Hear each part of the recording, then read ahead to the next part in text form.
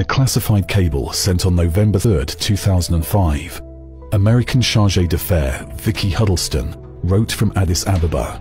Ethiopia cannot accept Badime as Eritrean territory, as doing so would compel Ethiopia to recognize that it was the aggressor when entering Badime during the 1998 hostilities. She goes on to quote Joseph Lagualia, the head of the UN peacekeeping mission in Eritrea and Ethiopia.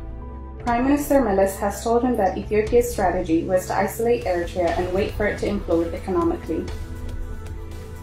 The very next day, Huddleston sent another cable regarding a UN Security Council resolution that promoted peaceful demarcation of the border, revealing the US support for Ethiopia's strategy against Eritrea. I assured him that the US was pressing hard to delay the resolution or modify it. In 2010, another American Chargé d'Affaires in Ethiopia, John Yates, explained that Ethiopia was specifically targeting Eritrean refugees. While it is commendable that the GOE continues to be willing to host refugees, the GOE, particularly ARRA, has strong political and financial reasons for doing this. Perhaps the most surprising revelation came from Ronald K. McMullen in a cable entitled Promoting Educational Opportunity for Anti-Regime Eritrean Youth. We intend to give opportunities to study in the United States to those who oppose the regime. I recently renewed sanctions on some of the worst abusers, including North Korea and Eritrea. We're partnering with groups that help women and children escape from the grip of their abusers.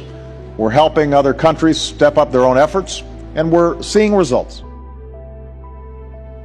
This border issue was a senseless conflict instigated by the United States in the first place, for the record.